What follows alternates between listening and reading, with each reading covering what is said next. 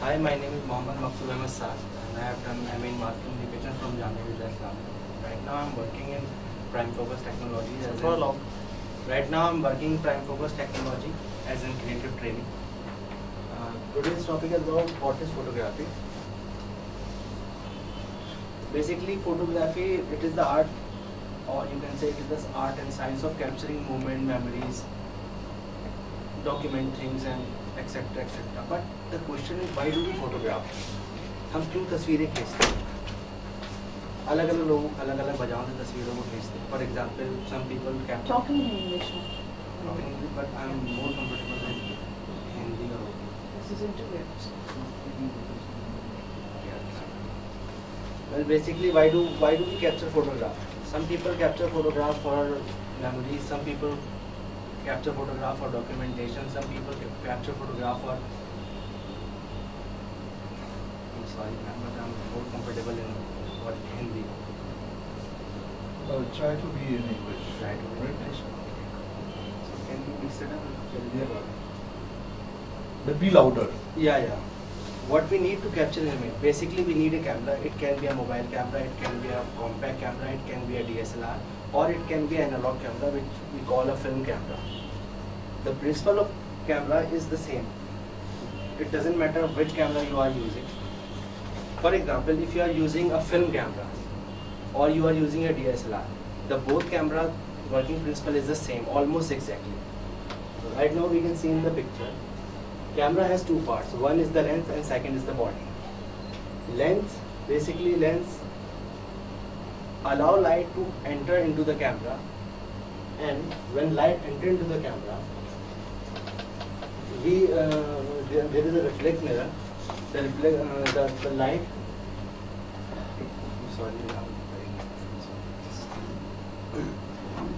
Light enter into the camera. It reflects from the reflex mirror, goes into the pentaprism, and then we see what we are trying to capture in the viewfinder. But when we click, basically we are using a digital DSLR camera or SLR camera. When we press the shutter button to capture the moment or the image, then the reflex mirror, basically which is the rolling reflex mirror, it goes up. Shutter goes up. Shutter basically opens, and the sensor or the film plane is exposed towards the light, and then the image is captured on the sensor or film plane. Today there are many cameras which like mirrorless camera. It uses electronic viewfinder where there is no pentaprism inside, so it's very lighter, it's very compact. But the basic fundamental, it captures the light onto the sensor, and digitally it transforms into a LCD screen. Now we know what is camera, we know how camera works, but what are the pillars, what are the basic tools, what are the basic need to know, what we should know to capture an image? There are three pillars of photography. One is aperture. Aperture basically it's just a hole which allow light to enter into the camera from the lens. And the second is ISO. ISO basically, if you are using a film can or you are using film roll, so it calls the speed of the film. It can be 200, 400, 800. In digital, it called ISO. Basically, it is the sensitivity of the light towards the film or sensor. How sensitive is our sensor towards the light? For example, if I am using 800 ISO, so my picture will be grainy, but I will use less shutter speed. Low light, I can capture images in low light as well. And the third is shutter. Shutter basically it is the it allow light to enter. How much time? Basically shutter defines that how much time will sensor or film plane expose towards the light. And the third is lenses. As I said before, okay, camera has two parts. One is body and the first is lens. Without lens, camera is not complete. So there are different kinds of lenses. For example, normal lens. Normal lens, basically it is a lens which has the diameter or the approximately angle of view according to our eye, which is 48 degrees. So normal lens. Today normally we say 50 mm is a normal lens for 35 mm sensor. basically approximately the diagonal. If we draw a sensor onto our blackboard or anywhere, then the diagonal of the sensor will be the focal length of our normal lens, which is 48 mm. So now today 50 mm considered as the normal lens. And the second lens is wide angle. What are wide angle lenses? Basically, wide angle lenses are those lenses whose focal length is very wide. For example, 16 mm, 25 mm. In a simple word, we can say the lenses which have the wider or less focal length from the normal lens is called wide angle lenses. For example, 35 mm, 24 mm, 20 mm. Wide angle lenses are used for landscape photography, and everything is appeared zoomed out, and it helps to capture vast area with our camera. Third is telephoto lens. Telephoto lenses are called basically two lenses which have a narrow angle of view, or which has a larger focal length. For example, 300 mm, 100 mm, 75 mm. Basically, to portrait photography, we use telephoto lenses as it has a narrow angle of view, and we can focus on the subject, and subject will be our main concern in the portrait photography, and the background will be blurred. Third is zoom lenses. Zoom lenses basically are those lenses which have a variable focal length. We can just move the we can just rotate the barrel of the lens, and then we can shift from wide to normal to tape. Today, if you are buying a DSLR, then you will get 1855 mm, which is a zoom lens, or you can say it's a kit lens. So today zoom lenses are very cheap. For example, in Canon they are providing L series lenses. In the second category we say prime lenses. Prime lenses basically in cinematography, or whenever you are trying to make a film. So to get a sharper image, we will use prime lenses, as it has no variable focal length. It has a fixed focal length. For example, if I am buying 40 mm prime lens, it means that I have to shoot on 40 mm. I cannot rotate, I cannot move, I cannot shift my focal length within the lens. So prime lenses are those lenses which allow us to shoot on a certain focal length. Also, it gives a sharper image. Sometimes it has a wider aperture. Third is macro lens. Macro lens are those lenses which able to produce life-size image within the camera or on the image sensor. Macro lenses are used for close-up photography to capture small things such as bacteria, or we can say sometimes we have to capture ants and other animal photography. So we use close-up for the close-up photography we use macro lenses. Third is fisheye lens. Fisheye lens is the lens which gives the 180-degree angle of view. It's used for artistic photography and for the landscape photography. Sometimes the image is distorted, but fisheye lenses are not used rarely. So Okay, Maktub, we have few questions. Yes, sir. Like you just talked about micro lens, right? So if we are taking a close-up, we know how to take a close-up, we know how to take tight close-up. But what is the main purpose of taking close-up, and what is the main purpose of taking tight close-up? Well, sir, with the macro lens. Whatever lens. Okay. When we are saying close-up, so close-up can be like this, where you are capturing just a head and the half. Till the shoulder. Till the shoulder. Right. But when I am saying tight close-up, it can be only eyes, it can be only lips. This is what I have said, that we know how to take it, right? But why do we take tight close-up and why do we take close-ups?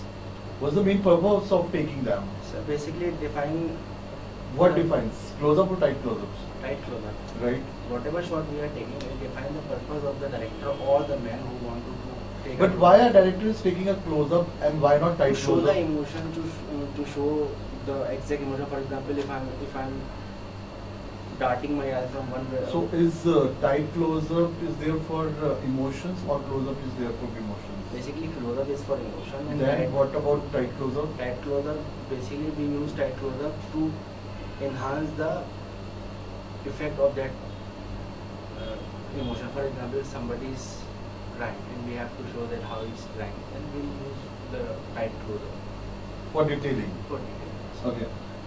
Okay, if you want to shoot a very small scene in the night, suppose we have a scene of 5 minutes in the film. So what are the basic equipment that you require for night lighting? Well, sir, first I need a fast lens, basically the lens which allowed me to capture image on 1.4 or 1.8 aperture. So I can capture the moment or the scene in the low light. In the second thing, we need some lights. It can be baby, it can be any light which we can use. Any other equipment that we require for night lighting or night shoot? So it depends. If we are showing that the scene is happening on the roof, then we'll use the baby light or any other light with the blue gel, so it will create the moonlight effect. But if you are showing that somebody is sitting inside an office and there is a yellow tungsten bulb is glowing, then we'll use yellow gel, so it will create the tinted effect. Okay, what are the cameras that you are comfortable with? I'm compatible with P2, DSLR, Sony F5, Mark II, Mark III, Canon? That is fine, right? Any film camera? Arri, Arri SR3. SR3. Okay. What's the difference between the DSLR and the film camera, and how can you show in the class? Whether if you are a professor in the class, okay? So how can you differentiate in front of the students? If this is the DSLR and this is the film camera, so how can you show the difference? Hindi में कहूँ समझाना ज़्यादा आसान है. I'm sorry. Is it okay, sir?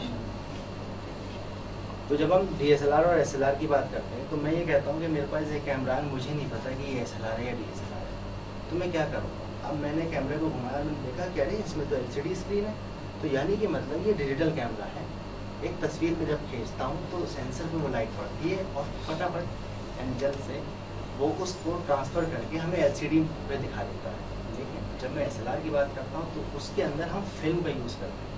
35 mm की film होगी या 16 mm की फिल्म होगी, फिल्म का इस्तेमाल करते हैं. अब DSLR के अंदर जो भी सेंसर लगाए, चाहे वो CMOS हो, चाहे वो CCD हो, ये सब लाइट सेंसिटिव होते हैं. जैसे इस पर लाइट पड़ती है इनमें एक इलेक्ट्रॉनिक डिजिटल रिएक्शन होता है, जिसकी वजह से हमें इमेज मिल जाती है और जाके हमारे मेमोरी कार्ड में स्टोर हो जाती है. लेकिन जब मैं SLR की बात करता हूँ तो SLR के अंदर एक फिल्म यूज़ होती है जिसमें एंटी हेलाइट इमर्शन लगा होता है. वो एंटी हेलाइट लाइट की तरफ जैसे ही उस पर लाइट पड़ती है, वो एंटी हेलाइट इमर्शन के अंदर रिएक्शन पैदा होता है और इमेज जाके हमारे उसमें कैप्चर हो जाती है. दोनों का वर्किंग प्रिंसिपल सेम है, बस फ़र्क इतना है कि जब आप SLR यूज़ कर रहे हैं तो आपके पास एक गिना हुआ रोल है जिसमें 36 फोटो. हर एक फ़ोटो के लिए ध्यान से खींचना है, लाइटिंग का, शटर का, अपर्चर का, हर चीज़ का ध्यान रखना है, क्योंकि आप जो इमेज खींचेंगे उस इमेज को क्लिक करने के बाद जब वो प्रिंट होगी ना तभी आप उसे देख पाएंगे. लेकिन DSLR में, डिजिटल में ऐसा नहीं. जब आपने एक इमेज खींची, आपने फ़ौरन उसे रिव्यू किया, अच्छी नहीं लगी, 10 और खींची. Okay. I do have one project of a jewelry showroom. So which lens you will use for a jewelry photo shoot? Jewelry photo shoot for example. Without any model. Without any model. So firstly I will use a white background. Then I will use 2 white lights. It can be tube light as well. Then we'll use a prime lens with a fixed focal length lens. Or we can use also zoom lens, but it will create some distortion in the jewelry, in the size, etc.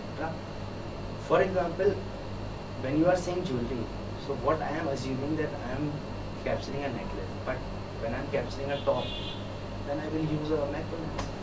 So it will create 1:1 magnification and it will not